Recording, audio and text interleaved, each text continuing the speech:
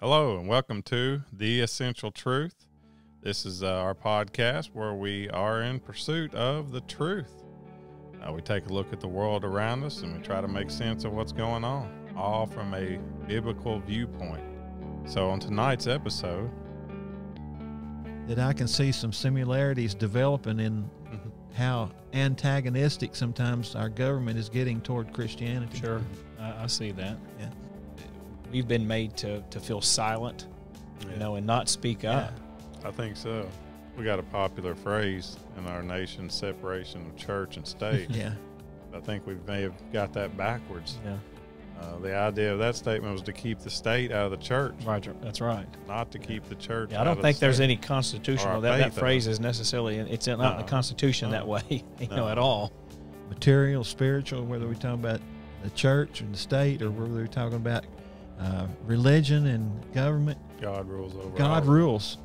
God is the ruler over all that thing because he's the creator. And by definition, he, is the ruler of that. I think there was around 50 million people who claimed to be Christians who didn't vote in the last presidential election. It's staggering. So That's a Yeah. lot of voice. got some work to do there.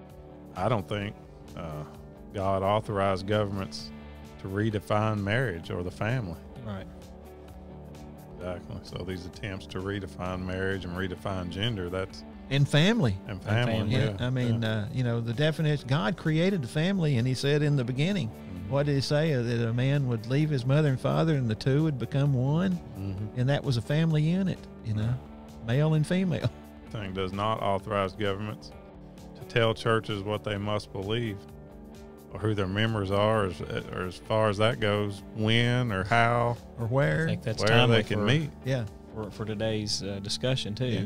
So, be forewarned. All right. God is going to judge judges, rulers, presidents, That's magistrates, Supreme Court justices. Supreme Court So- justices, all That's right. people in government, Mhm. as how they do justice in God's sight. Jesus said, give to Caesar what's Caesar's, give to God what's God's. Jesus never said, give to Caesar what's God's. That's right. What Paul has told us, what Jesus has explained here, is that there's just one big circle, and God's Right. that's God's circle, That's right. and there's this little circle within that that's Yeah. called government. right. It has its place. It has its place. Well, how should we vote then? Let's just ask the question. That's a tough one.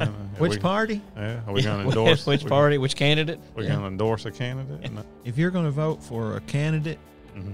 you're going to vote for a party. Mhm. If you're going to vote for a ballot measure, I think that it ought to have a clear view of what government has been authorized to do. That's right. Exactly. And so that should be in our mind. When I go in there and I say, well, what about this this proposition that's on the ballot? What about this person that's running?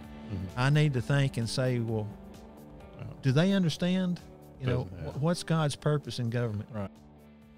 Thanks for watching these clips from our most recent show. If you want to see the full video, just go to our YouTube channel and check it out there. And don't forget to subscribe to our channel while you're there. That way you'll know when we put out more content and more videos like this.